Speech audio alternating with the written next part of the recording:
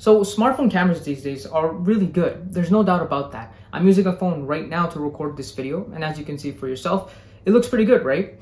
But here's the thing, if you're gonna use your phone for anything too serious like content creation, so for example, any videos like this, you can't forget that good audio quality matters just as much as good video quality.